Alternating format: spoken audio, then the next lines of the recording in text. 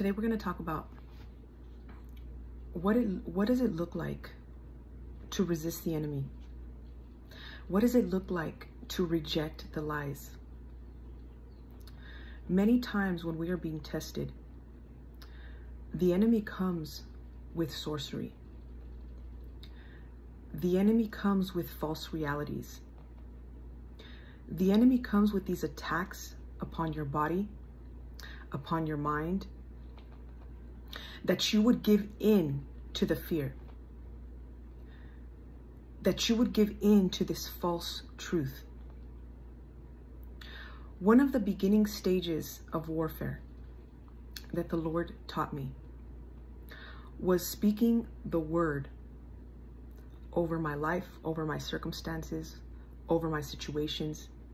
This is the foundation of warfare, of intercession, is speaking the truth. Because when you speak the truth, you come into agreement with the truth. And even in the beginning stages, let's say you don't necessarily believe, there comes a point of transition where that act of faith, for you to take the steps of faith in speaking what you know is the truth, which is the word of God the written word of God over your life, including the living word, which is the Rhema word of God, the right now word of God. So you have the written word, and then you have the Spirit of God within you who gives you living word. Jesus himself speaks to each of us today, gives us living daily directions, gives us prophetic promises, personal prophetic promises for our life. So we have the written testimony, the written gospels, the written inspired word of God. And then we have the Spirit of God living within us, leading us and giving us prophetic promises that the Lord, the Father, has spoken over us. So in the beginning stages, this is the basics of warfare. Learn to speak the word of God over your life. If the Lord has given you specific promises, speak those promises over your life. See, the enemy likes to come in these places, in these seasons of testing that the Lord allows for our good. He comes with lies. He comes with lies to the mind, and these, I have experienced, the attacks of the enemy will manifest in the flesh, but we have the position to either take authority in Christ and reject each one of those lies. For example, the enemy has come with attacks to the body. This can come in many different forms. I'm going to speak on one form right now. The enemy has come a couple months back with what seemed to be a lump in one of my breasts. Immediately, this was the place where the Lord had gotten me to. It took me time to get here.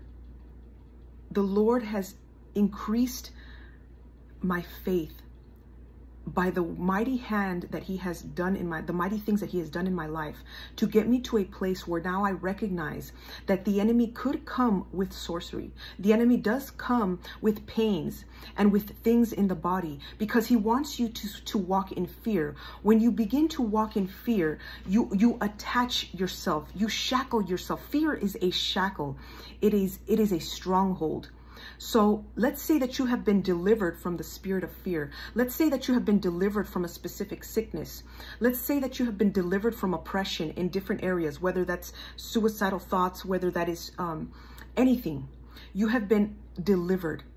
In these seasons of testing, I can guarantee you the enemy will come back with the same attack. The only difference is that the enemy is no longer within you.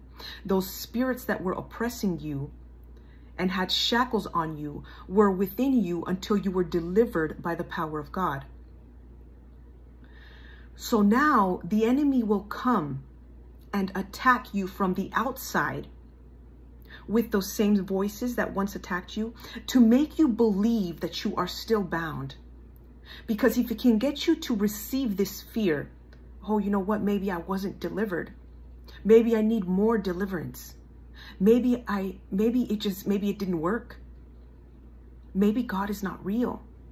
These are all lies of the enemy, which is why it's so important to get into the habit of speaking the truth over yourself, over your mind.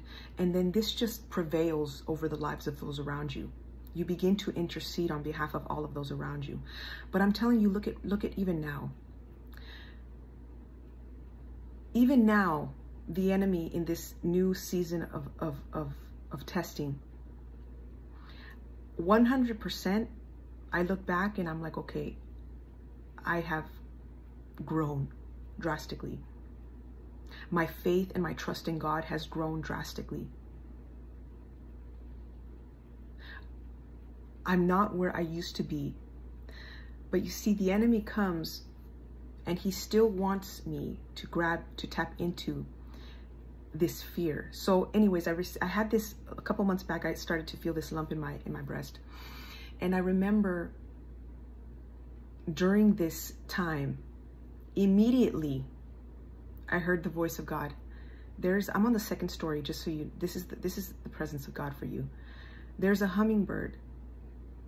Hallelujah. This is where the Lord wants to go with this. This is why we are led by the Spirit. There was a season of my life, a time. Jesus himself manifested himself in me.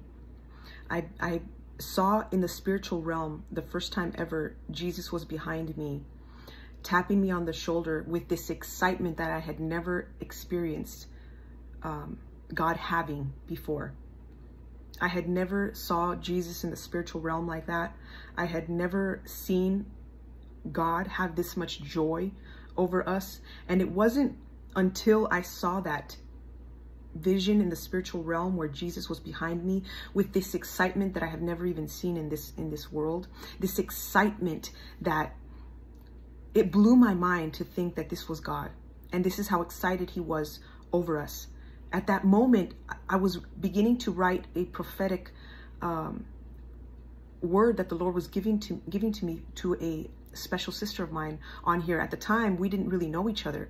This was someone who I had encountered maybe once or twice, and the Lord's excitement to give her this word, it blew my mind that there was this much joy in our God, because for so many years I had seen God and revered God as God. I had not known God as the Father. I had not known God as my friend, let alone anything else that the scriptures testify, your husband, your provider, your protector. We believe these things, but from a distance, because we have this image that it is like this somber God. That is what I have perceived through being in religion, not receiving the correct revelation of the grace, the transition in periods of grace, of forgiveness, of mercy. I had not experienced the Lord in that way. So this blew everything out of the water. When these interactions began to happen, that is when I began to seek out the truth in this area. And God manifested himself. God the Father, Jesus, Holy Spirit, different occasions, different persons. In this season where the Lord was showing me how with me he was, how present he was, there was a span of time where I would wake up in the morning and I would open my blinds. I would go downstairs and I would drink my coffee. Mind you, for many years, I had thought it was a program set up, very, very much like rituals. I need to pray, I need to fast, I need to study, I need to pray, I need to fast, I need to study, I need to pray. It was like this, it was in a sense becoming very ritualistic, not relationship. So there was this time pretty recently where the Lord was showing me how present he was in my life. After that that vision of in the spiritual. It was a glimpse into the spiritual realm. That's what Jesus had explained to me. And so for a couple mornings, consistently, consecutively, for I would say about a week to 2 weeks, I would open up my blinds every morning. I would go downstairs to grab my coffee, and I would come back upstairs, and what my prayer time, which I usually would consist of just praying in the spirit, I would grab my coffee and I would begin to talk to the Lord. And in the midst of that talking, I would pray in the spirit because my spirit would be edified. I would begin to have revelation of what he's speaking to me. So consistently, when I would come back upstairs with my coffee, I would begin to talk with the Lord. I would begin to pray in the spirit. And with him as my witness, the hosts of heaven as my witness, consistently for at least 2 weeks, the sun would shine brighter in my room every morning. This happened. The Lord does these types of things to show us how with us he is, to show us that this is beyond coincidence. Every morning now, we've gotten to the place where, see, the Lord will nurture us, and then he wants us to know. He wants us to walk in faith. So now, I don't see the sun brighten every single morning, but now I know that when I grab my coffee and I'm sitting talking with the Lord, whether I acknowledge the presence of God or not, he is with me. He is with you. Another instance of this, same season of my life, the Lord was coming down on the fact that he is with his children. Because if he can get me to believe this, how present he is in my life, whether I had seen him or not, because even when I didn't see him, he was there. If I can believe this, I can tell his children the truth. My encounters will give you faith and hope for you to know how present he is. So in the same season, I would come downstairs, and as I'm making my coffee, hummingbirds would come to the hummingbird feeder. Mind you, I've been living in this house, and I had, on a rare occasion, I would see a hummingbird, but my eyes weren't focused on the presence of God. My mind, I wasn't thinking, I wasn't living in the way of knowing that God is present. God is really with us. God is really near to us. God is within us. See, that's why it is when we come into the revelation of the truth that we don't perish in these ways. We don't lack knowledge in these ways. We can walk through the things of this life with contentment because we know our God is with us. But he needs to build us up and build our faith and our trust up so that we could know that he's with us, whether we feel him or not, whether we see him or not in these areas. But I'm telling you, there was a season of my life where these hummingbirds every morning in this same time that he was showing me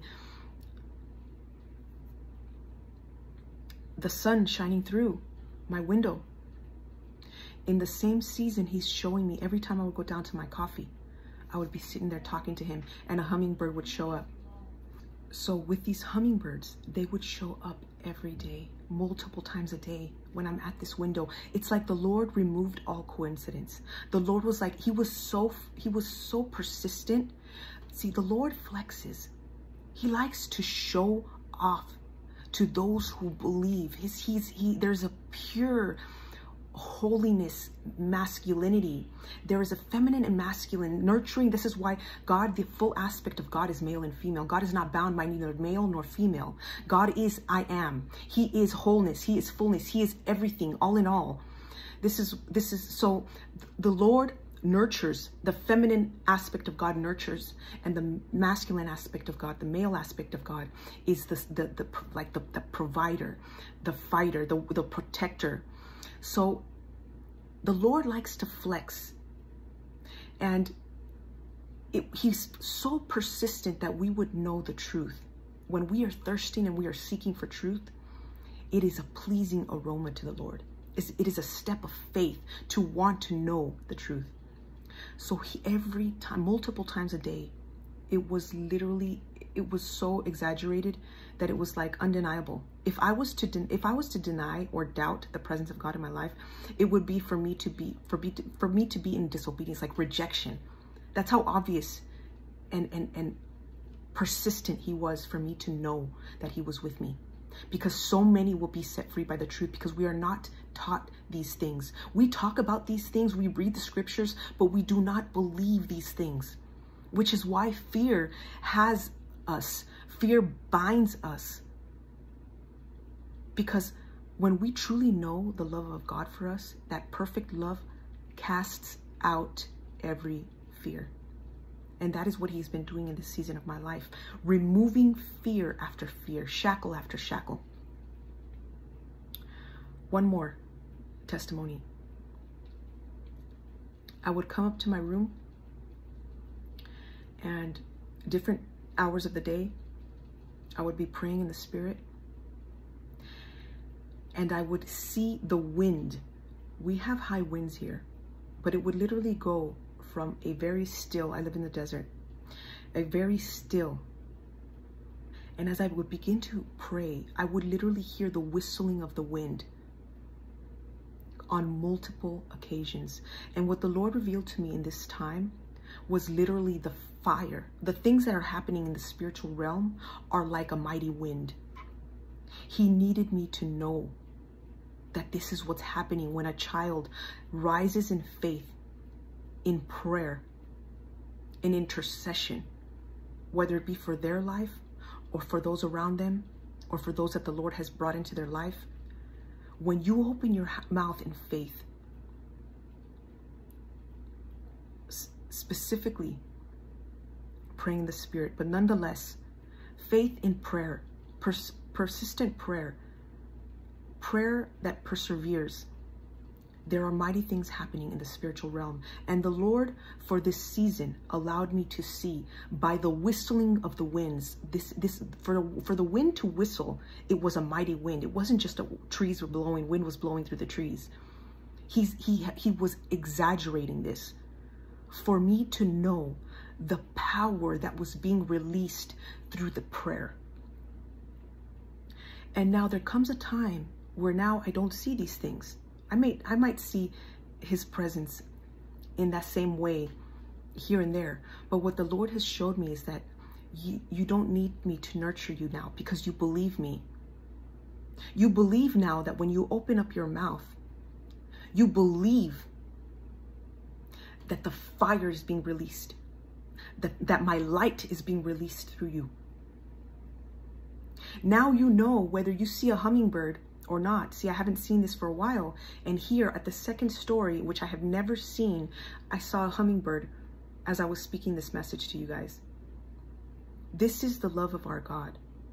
He wants to release us, free us from every fear, because the enemy comes with the attacks of fear. If he can get you to fear a sickness, you receive the sickness. If you begin to fear, the doctor comes to you and tells you that you have been diagnosed with cancer, and you receive this, you will fear. You will believe this word curse that has been spoken over you, that the enemy has brought forth for you to agree with. And now, by you agreeing with this in fear, you bind it to you. Excuse me. The enemy will come with lies. And if they are instilling fear, reject those lies. So I'm going to tell you what happened with the lump in my breast. This was a couple months back. And ever since it happened, I remember I immediately went to the Lord and I said, Lord, what is this? Because I began to feel a pain and I felt a small lump. And I asked the Lord directly and immediately, what is this? The Lord said, do not fear. I heard clear as day, the Lord said, do not fear. From that moment forward, that is what I continued. Every time a moment came up where I would touch it, I even had to stop touching it. For the moment that I would touch it and I would feel the pain, I would immediately say, my God said, do not fear. There is no sickness in my God. I am healed. There is no, these are the things that I would say over myself. There is no sickness in God, and God is in me. The Spirit of God is within me. There is no sickness in me. It is impossible. These are the things that I would tell myself. My God said, do not fear. My Father who sits on the throne told me, do not fear. I will not fear. These are the things that we're telling ourselves. David would talk to his, said, oh, my soul, why are you weary? In the Psalms. Remember, the mind is enmity with God. So the enemy can use his sorcery. Many times, this has happened even in my car, situations where something has not worked. Mind you, this is a 2018 truck. And I remember I was going to make a trip here to Vegas before the whole move, before the whole will of God happened. I had my truck loaded like in 2 stories of suitcases and stuff. I had literally brought my whole life over here. And my truck didn't want to turn on. A pretty much newer truck didn't want to turn on. And I remember that moment initially, I'm like, oh man, maybe I'm not supposed to go.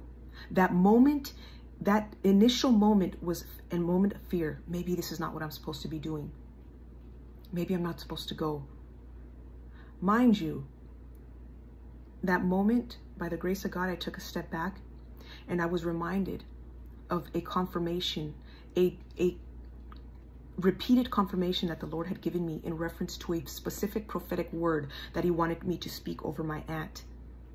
The Lord reminded me of how many times he had confirmed that word to me, and that word needed to be prophesied over her on this trip. With that, I knew at that moment God wanted me to go. I rejected the fear. I rebuked the enemy. I took the key out of the ignition. I don't remember if this day I took the battery off and restarted the battery on the truck. Nonetheless, the car turned on like brand new. These are the sorcery. These are the things. Many times when the enemy attacks, it's sorcery. It will manifest as though it's real, but it's a false reality. These are things that we don't know of. These are things that the Lord has taught me along the way in my own experiences. I have seen where he has used this crap. He has attempted that with the cars, with our bodies. He has attempted that with these lies. So this has been one of the most recent ones, the lump in the breast. So this is why I'm going to talk about this one right now, because the enemy comes with these attacks of sickness, which gets us a lot of us to fear. Now, I stopped even touching my breast because I noticed that when I would touch the breast, I'm literally in the same manner agreeing that there's a lump there. Knowing that the enemy, he works, he perverts the power of God, and he can manifest things with magic, with the power of God that he perverts. He can manifest things that are not real. They're only real when we agree with these things. Curses are real. These word curses that you agree with, they're real. So I stopped touching it. Every time I thought about the lump in my breast, I immediately would say, my God says not to fear. My dad in heaven said not to fear. And I would begin to just say these things. Although I'm still in the process with this, because the Lord has allowed the enemy to show me this is going to be a mighty victory in my life, because I have not agreed with this. And one thing that the enemy showed me, and that the Lord showed me, and it was super powerful, was that even somebody near you, your family sometimes, might worry, and their fear can cause you to fear.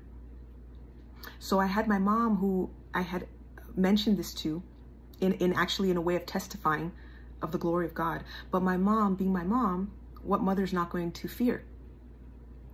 So my mom wanted me to go to a doctor's visit, and everything inside of me said absolutely not.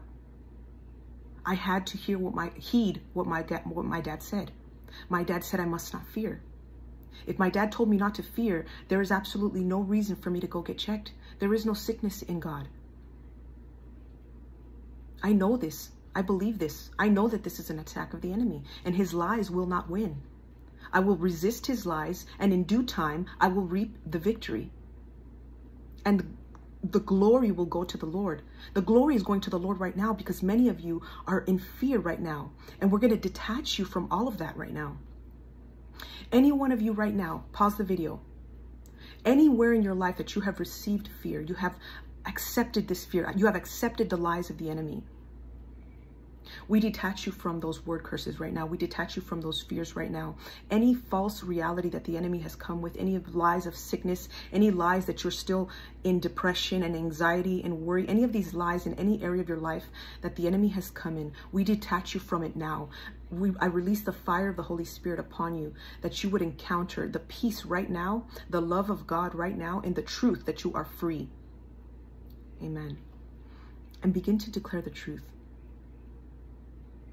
If you don't know the truth in scriptures, this is a good time for you to begin the scriptures. If you don't know the promises of God over your life, this is where the scriptures come into play. That you would know who God is, that you would know who you are.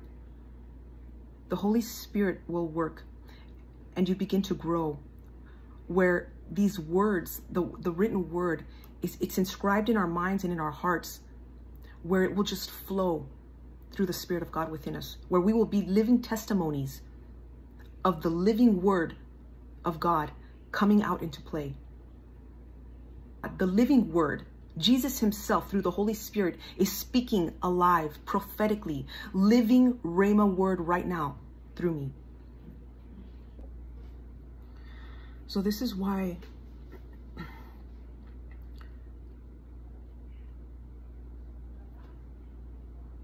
we want to come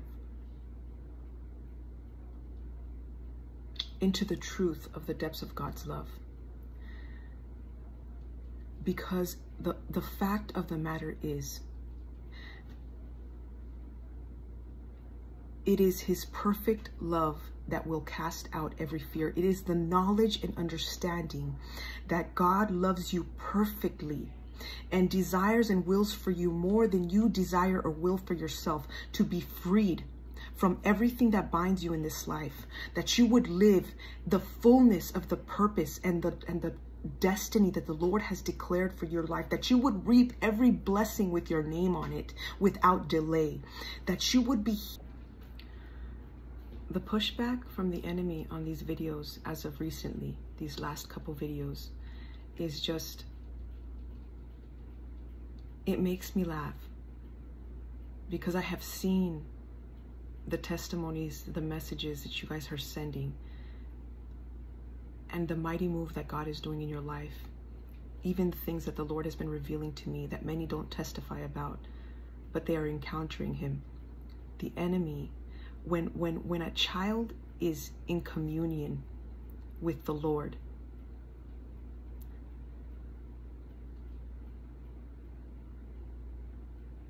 the power that is released through a child is not of their own. It is not of this world.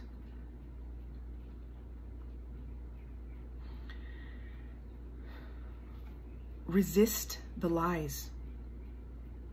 I'm still actively in this season of resisting this false reality that the enemy has brought forth.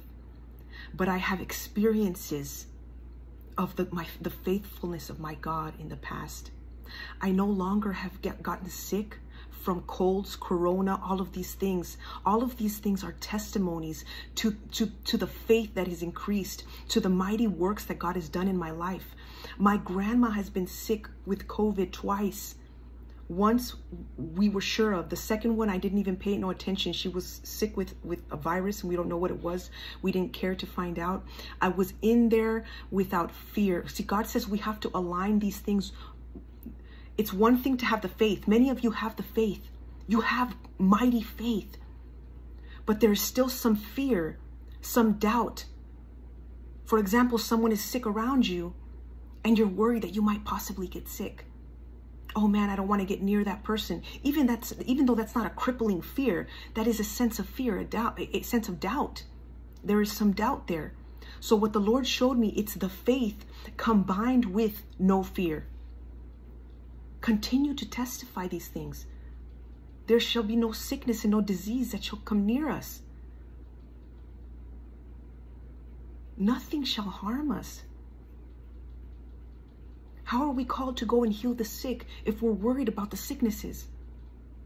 He wants our faith to be increased, that we would not be moved by the things around us. Resist the enemy by rejecting the lies. I don't care how long this test goes. I know that I will be victorious, and I will not agree with anything that the Lord is putting in, with anything that the enemy is putting into my body. This sorcery crap that he thinks he's working. It is for a time and a purpose, and it is only for my good, because I will come out of this like you, victorious. We will not receive anything that is not the truth. The Lord has paid for our healing, and it was not in vain. The Lord has paid by his blood for our sin, and it was not in vain. We have been forgiven. We have been healed. It is only that his people perish because we lack knowledge. We are now coming into the understanding. We are now coming into truth, the truth of the depths of God's love. And his perfect love is casting out every single fear. Resist the enemy by rejecting these lies. I don't care how real they seem to you, and I don't care how long you gotta stay in this. It is only for your good. Don't receive it. Even if you receive it, the Lord revealed to me, like Job, he will give you the grace to go through it. Even the bride of Christ testified of this, and the Lord put his stamp on this. Even if we receive things in fear, this is our God. He will give us the grace to go through it. But you don't need to. Begin to reject it right now. Don't matter how long you see. Remember, the things that are seen are temporary. The things that are unseen are eternal. Remember this in the same way. Don't focus your eyes on what you're looking at right here, right now. Focus your eyes on him and who he is and who he has called you to be, and that you are in him. And with you in him, he is in you. Reject these lies. The enemy is coming with lies.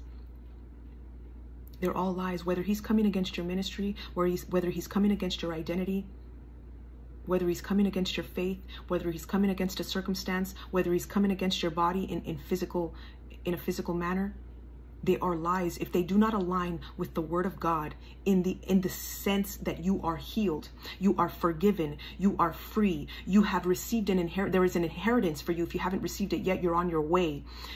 All of this will be used for good. Not a single thing that is in your life, even the things that you have brought forth on your own, will be used for good, because you are a child of God, because there is grace, because we serve a God that is merciful.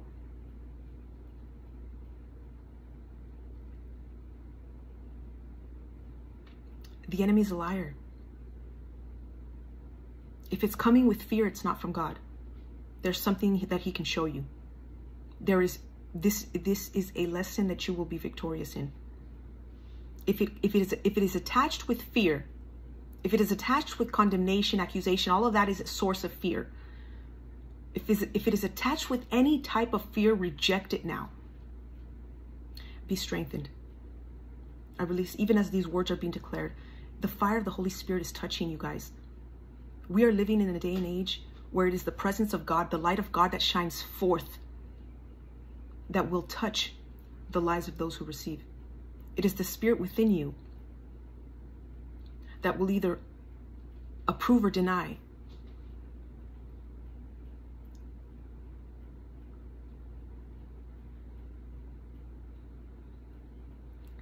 Remember who the Lord is and what he's done in your life. When it comes to these tests where the Lord has become silent, even though he's present, use the things that the Lord has taught you to use. Exercise them now. If you have a pain, something comes in, a headache, remember he's allowing these attacks from the enemy, that we would come out refined as pure gold, greater and greater each time, shining brighter and brighter each time. They're lies. Wait on the Lord and resist the enemy. It doesn't matter what you see or what you feel. Resist. Continue to resist, because around the bend is your victory. Oh, he just reminded me. Yesterday I woke up. I had a pain. I don't know if this is going to shut off. Glory be to God. Hallelujah. Thank you, Father, for your faithfulness. Thank you, Lord, that you are sovereign, that you are above any attack of the enemy, any weapon of the enemy. Thank you, Lord. I felt a pain as I was walking on my heel. There is absolutely no reason why I should be feeling any type of pain in my heel. Immediately, the Lord gave me a prophetic insight. The enemy right now is under our heel. His head is being crushed. Remember, it was the seed of the woman that we would come up against the enemy, and he would bruise our heel, but we would crush his head. In Genesis 3, I believe. Right now, prophetically, the Lord says, we are already crushing his head. Hold fast. The victory is around the bend. That's prophetic. Hold fast. You're almost there. His head is being crushed under your heel right now. You will come out victorious. You will come out brighter, that the glory of God would be seen in greater measures in your life. Bless you.